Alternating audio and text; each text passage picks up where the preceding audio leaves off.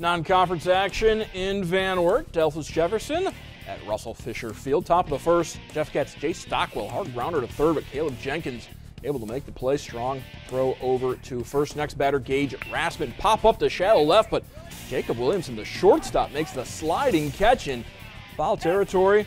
Jeff Cats go down in order. Bottom of the first, one away, man on first for the Cougars. Brant Henry sinking a liner. The left field will fall in, so 2 on.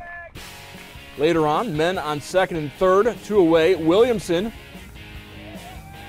draws the walk, but it gets past the catcher Mason Carr trying to score. Nick Fitch to the pitcher Jacob Holford, tags him out. Scoreless after 1. Van Wert would get the 2-0 victory.